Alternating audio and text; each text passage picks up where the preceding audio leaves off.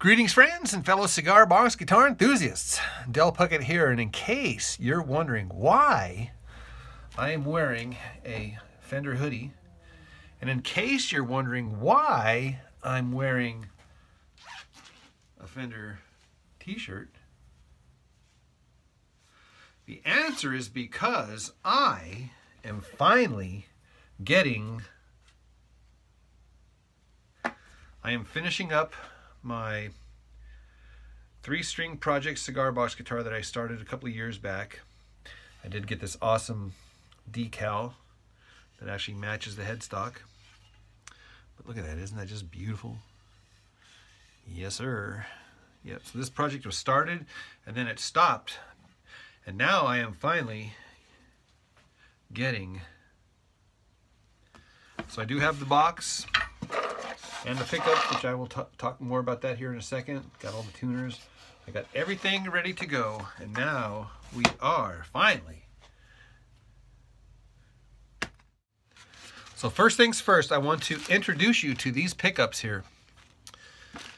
These pickups were sent to me about a year ago by this company called Smoking Notes Cigar Box Guitars. And I will put their information in the video description below. So like I said, folks, we are finally getting around to it.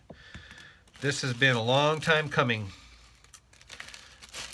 But I just wanted you to take a look at the awesome work that these people do here. This is a fully customized cigar box guitar pickup. And they even have stickers. Isn't that awesome? Okay, so let me read you from the fact sheet here. And again, there's 2 of them. And one is a neck position and one is a bridge position pickup. Let me read you from this fact sheet right here. And I do apologize because the date on this says 6/10/2020. So we are almost at a 1-year delta. Told you, we are finally getting. All right, so notes. P90 type style single coil pickup. When used with the other one in the same build, it would be great as a neck position pickup. However, if used by itself, it would be better in the neck position. So it says it's a single coil. It says the wire style that they use, the gauge that they use, the polarity, north. Total turns, 4,500 turns. The magnets are Alinco 5. Am I saying that right? Alinco. Olive wood, top and trim ring. Can be used with or without the trim ring. The lower plate thread holes have been hardened with CA and retapped. If used with the other pickup here, in the same build, the middle position on the 3-way should give you hum canceling. Okay, so I get that makes sense, right? If you use this with a switch that gets both, that they'll both be it'll be acting like a humbucker. Let's assume you have it wired not out of phase. So that's these pickups. Aren't those awesome? So I just got to keep them straight. Which one is the neck pickup and which one is the bridge pickup? So this one here is the bridge pickup, and this one here is because they look identical. They look identical. I guess I could ohm them out here, and I'm just going to keep them separate now because yeah, this one here has got 5,500. I hope you enjoy these pickups, Del. Don and I have learned a lot from your videos. Please accept these pickups as a thank you from Smoking Notes CBG. Sincerely, Mike Lawless and Don. I'm going to butcher your last name, bro. Don, D-R-O-Z. And I apologize. I don't know if that's a D. Drozd. D-R-O-Z-D is what it looks like. I could be wrong. All right, you guys. Thank you again from the bottom of my heart. Seriously, so long. It's taken me so long to finally get around to it. But I'm finally getting around to it. And today is the day where we are going to jam these suckers into this Fender style cigar box guitar, and we're gonna have fun doing it. All right, I figured I'd stop what I'm doing and give you guys a little update here. So I opted for one pickup, or one of these bad boy pickups. And the reason being is for two reasons. Number one, if I did both pickups, then the other pickup would be interfering with this logo here, since the bridge needs to be right here. So if I did a bridge pickup, then it would sacrifice that logo. So that's one reason. And the other reason is if I only use one pickup on here, then I have another pickup for another cigar box guitar. So I get two cigar box guitars with these awesome pickups. All right, so that's really the main reason. I'm just trying to stretch it out here. The other thing I wanted to point out is, since this is a Fender style build, I figured what better way to do a sound hole than an F hole. So I got two F holes here, and just notice how the green patina on the F hole matches the greenish patina on the position markers.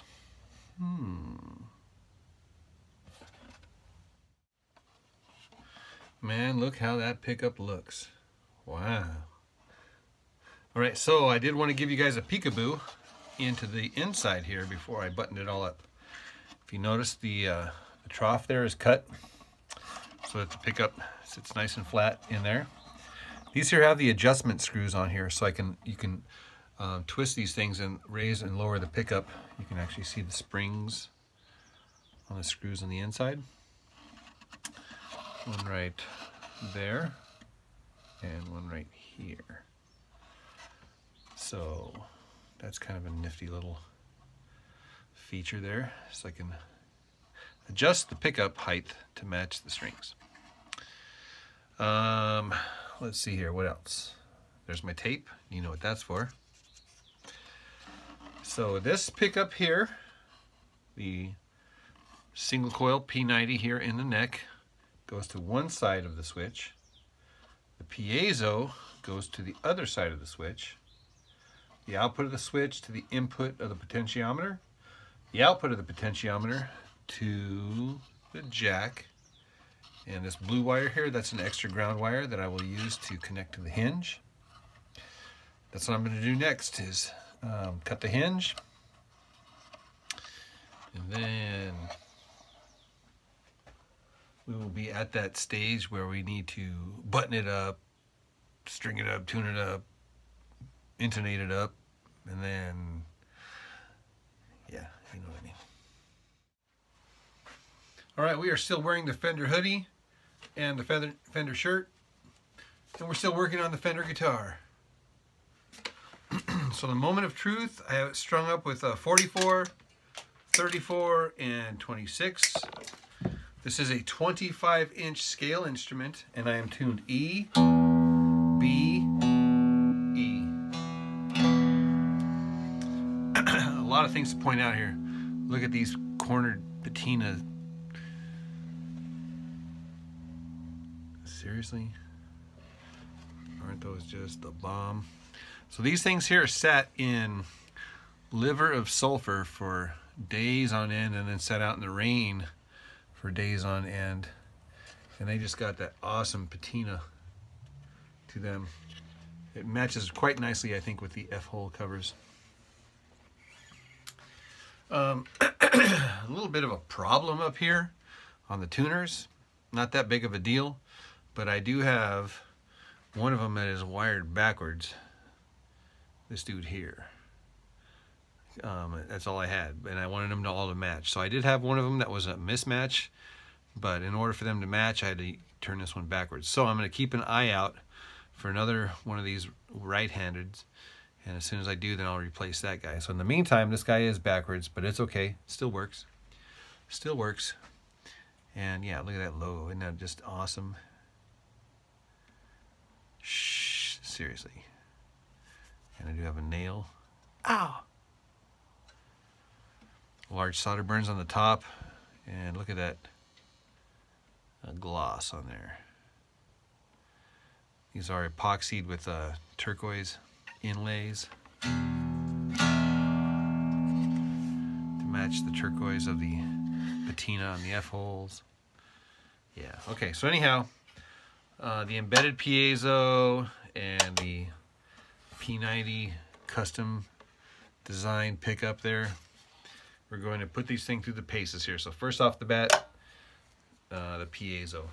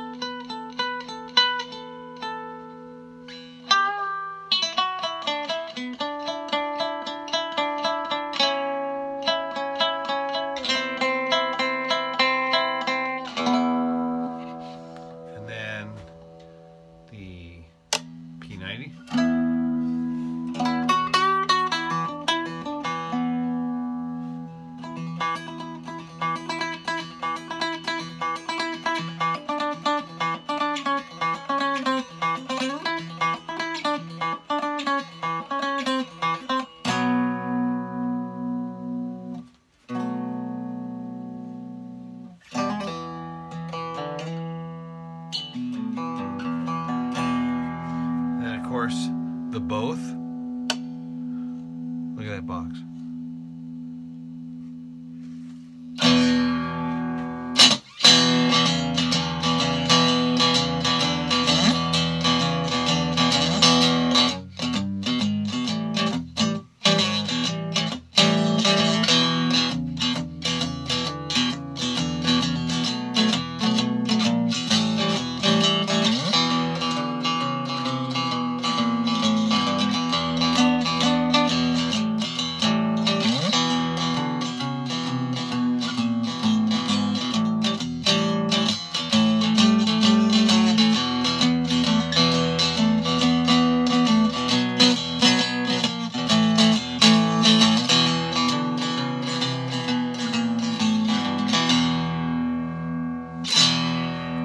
I wanted to show you a really cool trick, and it has to do with do you guys remember the Hendrix chord? So the Hendrix chord is a very, very, very interesting, very, very, very useful, very versatile chord. I mean, you can jam this chord just about anywhere at any time, and it is always going to sound cool. So basically what I do is I do a 2-finger bar on the bottom 2 strings, and then with my middle finger I reach over and I grab whatever fret is above this one here. All right, so that is the down and dirty, what I call the Hendrix chord. And you can take this guy and you can move it all around anywhere you want, and it's going to sound good, okay? And what I mean by sounding good is I'm going to give you the context of the 12-bar blues in the key of E, which is what we're tuned to. So traditionally, a person would just be like, etc., right? But now what I'm going to do here is I'm going to do little jabs of these Hendrix chords here, and this is where I'm going to do them. You can do them anywhere. That's kind of the whole point of it, is you can like jab these chords anywhere, and it's going to sound good. But I have kind of guidelines of where and when to do it. So when you're in the root key, like open right here, you can do them right here at the 3rd and 2nd fret, 4th and 3rd fret, 5th and 4th fret, and 6th and 5th fret. So you have all of this space right here where you can just jam these Hendrix chords in. And that's not the only place, that's just down here. You can also put it up here at the 10-9, 9-8. You could even go down to the 8-7. You can even go up here to the 11-10. I mean, seriously, there's, like I said, there is no place that you can't really do it here. I'll give you an example here, and this is all on just the root chord.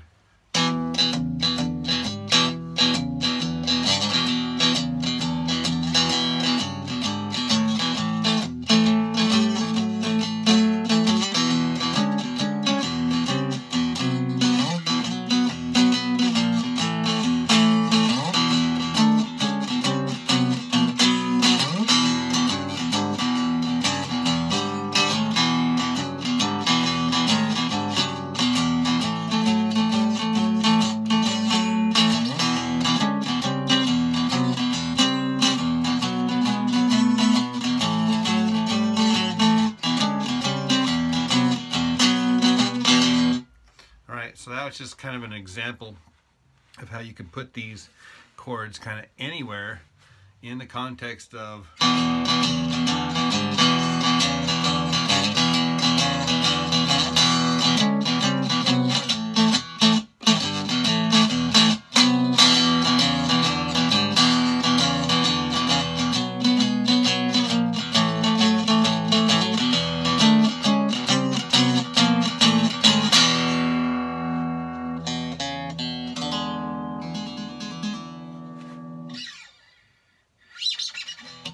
Alright, guys, seriously, there's so much that a person can do when they finally get around to it. Alright, so if you need around to it, I have got plenty of them. Hello.